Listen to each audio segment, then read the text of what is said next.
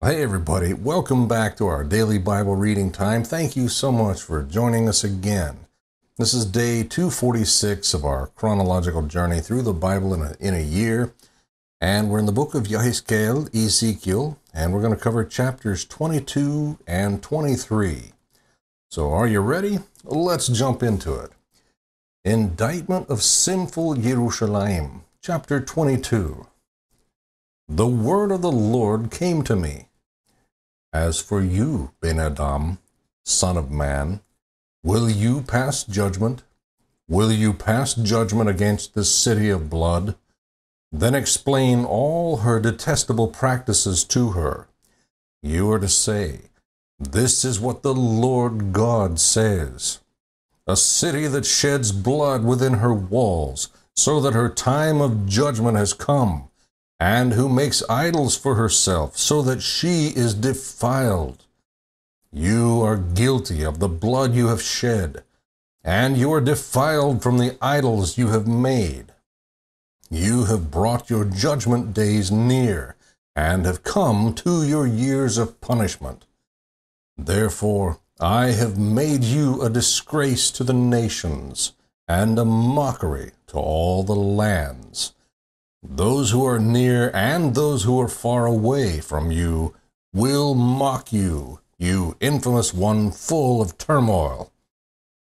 Look, every prince of Israel within you has used his strength to shed blood. Father and mother are treated with contempt, and the resident alien is exploited within you. The fatherless and widow are oppressed in you. You despise my holy things and profane my Shabbats.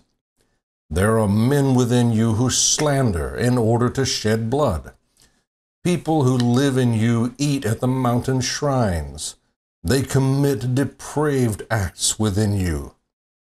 Men within you have sexual intercourse with their father's wife and violate women during their menstrual impurity.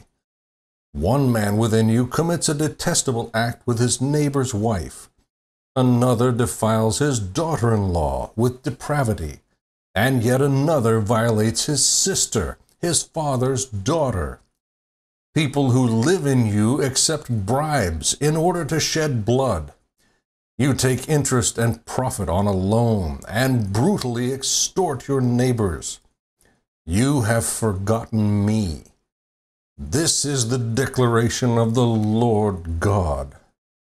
Now look, I clap my hands together against the dishonest profit you have made, and against the bloodshed among you. Will your courage endure, or your hands be strong in the days when I deal with you? I, the Lord, have spoken, and I will act. I will disperse you among the nations, and scatter you among the countries. I will purge your uncleanness. You will be profaned in the sight of the nations. Then you will know that I am the Lord. Jerusalem as God's furnace. The word of the Lord came to me. Son of man, the house of Israel has become merely dross to me. All of them are copper, tin, iron, and lead inside the furnace. They are just dross from silver. Therefore, this is what the Lord God says. Because all of you have become dross, I am about to gather you into Jerusalem. Just as one gathers silver, copper, iron, lead, and tin into the furnace to blow fire on them and melt them, so I will gather you in my anger and wrath, put you inside, and melt you. Yes, I will gather you together and blow on you with the fire of my fury, and you will be melted within the city. As silver is melted inside a furnace, so you will be melted inside the city. Then you will know that I, the Lord, have poured out my wrath on you. Indictment of a sinful land. The word of the Lord came to me. Son of man, say to her, you are a land that has not been cleansed, that has not received rain in the day of indignation. The conspiracy of her prophets within her is like a roaring lion tearing its prey.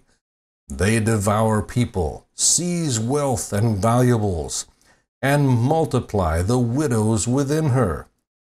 Her priests do violence to my instruction and profane my holy things. They make no distinction between the holy and the common, and they do not explain the difference between the clean and the unclean. They close their eyes to my Shabbats, and I am profaned among them. Her officials within her are like wolves tearing their prey, shedding blood, and destroying lives in order to make profit dishonestly.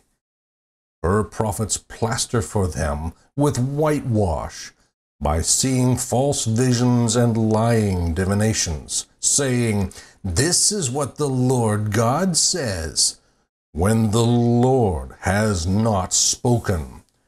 The people of the land have practiced extortion and committed robbery. They have oppressed the poor and needy and unlawfully exploited the resident alien. I searched for a man among them who would repair the wall and stand in the gap before me on behalf of the land so that I might not destroy it. But I found no one. So I have poured out my indignation on them and consumed them with the fire of my fury. I have brought their conduct down on their own heads. This is the declaration of the Lord God. The two immoral sisters, chapter 23. The word of the Lord came to me again. Son of man, there were two women, daughters of the same mother, who acted like prostitutes in Egypt, behaving promiscuously in their youth. Their breasts were fondled there, and their virgin nipples caressed. The older one was named Oholah, and her sister was Oholibah. They became mine and gave birth to sons and daughters. As for their names, Oholah represents Shamron, and Oholibah represents Jerusalem. Oholah acted like a prostitute, even though she was mine. She lusted after her lovers, the Ben Ashur, warriors dressed in blue, governors and prefects, all of them desirable young men, horsemen, riding on steeds. She offered her sexual favors to them.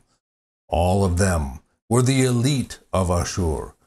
She defiled herself with all those she lusted after and with all their idols. She didn't give up her promiscuity that began in Egypt, when men slept with her in her youth, caressed her virgin nipples, and poured out their lust on her. Therefore I handed her over to her lovers. Ben Ashur she lusted for. They exposed her nakedness, seized her sons and daughters, and killed her with the sword. Since they executed judgment against her, she became notorious among women. Now her sister Oholibah saw this, but she was even more depraved in her lust than Oholah, and made her promiscuous acts worse than those of her sister. She lusted after Ben Ashur, governors and prefects, warriors splendidly dressed, horsemen riding on steeds, all of them desirable young men. And I saw that she had defiled herself. Both of them had taken the same path. But she increased her promiscuity when she saw male figures carved on the wall, images of the Kasdim, engraved in bright red, wearing belts on their waists and flowing turbans on their heads. All of them looked like officers, a depiction of Ben Babel in Kasdim, their native land. At the sight of them, she lusted after them and sent messengers to them in Kasdim. Then Ben Babel came to her, to the bed of her love, and defiled her with their lust. But after she was defiled by them, she turned away from them in disgust. When she flaunted her promiscuity and exposed her nakedness, I turned away from her in disgust, just as I turned away from her sister. Yet she multiplied her acts of promiscuity, remembering the days of her youth when she acted like a prostitute in the land of Egypt, and lusted after their lovers, whose sexual members were like those of donkeys, and whose emission was like that of stallions. So you revisited the depravity of your youth, when the Egyptians caressed your nipples to enjoy your youthful breasts. Therefore, Oholivah, this is what the Lord God says. I am going to incite your lovers against you, those you turned away from in disgust. I will bring them against you from every side. Ben Babel and all the Kasdim, Pekod, Shoah, and Koah, and all the Ben Ashur with them. Desirable young men, all of them governors and prefects, officers and administrators, all of them riding on steeds. They will come against you with an assembly of peoples, and with weapons, chariots, and wagons. They will set themselves against you on every side with large and small shields and helmets. I will delegate judgment to them, and they will judge you by their own standards. When I vent my jealous fury on you, they will deal with you in wrath. They will cut off your nose and ears, and the rest of you will fall by the sword. They will seize your sons and daughters, and the rest of you will be consumed by fire.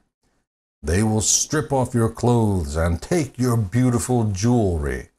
So I will put an end to your depravity and sexual immorality, which began in the land of Egypt. And you will not look longingly at them or remember Egypt anymore. For this is what the Lord God says. I am going to hand you over to those you hate, to those you turned away from in disgust. They will treat you with hatred, take all you have worked for, and leave you stark naked, so that the shame of your debauchery will be exposed, both your depravity and promiscuity. These things will be done to you because you acted like a prostitute with the nations, defiling yourself with their idols. You have followed the path of your sister, so I will put her cup in your hand. This is what the Lord God says. You will drink your sister's cup, which is deep and wide. You will be an object of ridicule and scorn, for it holds so much. You will be filled with drunkenness and grief, with a cup of devastation and desolation, the cup of your sister Shamron. You will drink it and drain it. Then you will gnaw its broken pieces and tear your breasts, for I have spoken. This is the declaration of the Lord God. Therefore, this is what the Lord God says.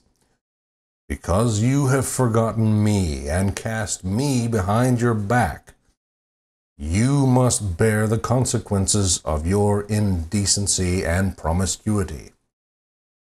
Then the Lord said to me, Son of man, will you pass judgment against Oholah and Oholibah?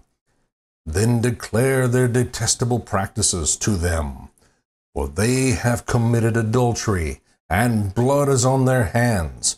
They have committed adultery with their idols, and the children they bore to me they have sacrificed in the fire as food for the idols.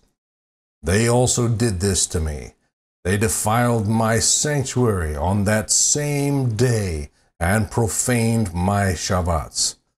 On the same day, they slaughtered their children for their idols. They entered my sanctuary to profane it. Yes, that is what they did inside my house. In addition, they sent for men who came from far away when a messenger was dispatched to them. And look how they came. You bathed, painted your eyes, and adorned yourself with jewelry for them. You sat on a luxurious couch with a table spread before it, on which you had set my incense and oil. The sound of a carefree crowd was there. Drunkards from the desert were brought in, along with common men. They put bracelets on the women's hands, and beautiful tiaras on their heads. Then I said concerning this woman worn out by adultery, will they now have illicit sex with her, even her? Yet they had sex with her as one does with a prostitute. This is how they had sex with Oholah and Oholibah, those depraved women. But righteous men will judge them the way adulteresses and those who shed blood are judged. For they are adulteresses, and blood is on their hands. This is what the Lord God says. Summon an assembly against them, and consign them to terror and plunder. The assembly will stone them, and cut them down with their swords. They will kill their sons and daughters, and burn their houses. So I will put an end to depravity in the land, and all the women will be admonished not to imitate your depraved behavior. They will punish you for your depravity, and you will bear the consequences for your sins of idolatry. Then you will know that I am the Lord God. May the Lord bless the reading and study of His Word.